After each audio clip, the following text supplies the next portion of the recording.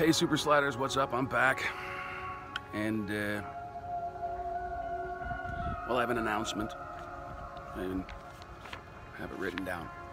So I'm going to read this to you. So buckle in, because it's going to be a long one.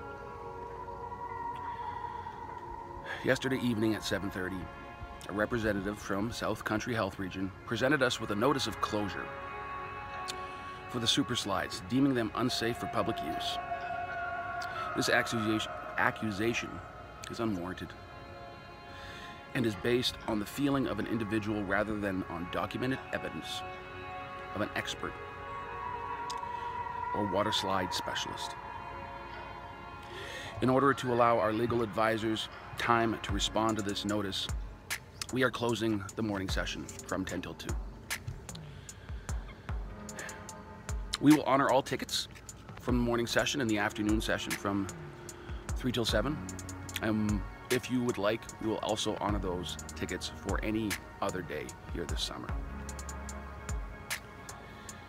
We deeply apologize for the inconvenience of this, which is completely out of our control. We thank you all for your understanding, and we look forward to seeing you this afternoon. I'm sorry, folks. We're going to try and open up this afternoon, and we'll honor all our tickets for the morning. I'm sorry, folks. We're trying. Our park was one of the safest water parks in Canada last year. The numbers prove it. And yet they're telling us our slides are unsafe. I don't know what to say. See you this afternoon, I guess. But that's the thing. We'll be closed this morning. We're going to try and open up this afternoon.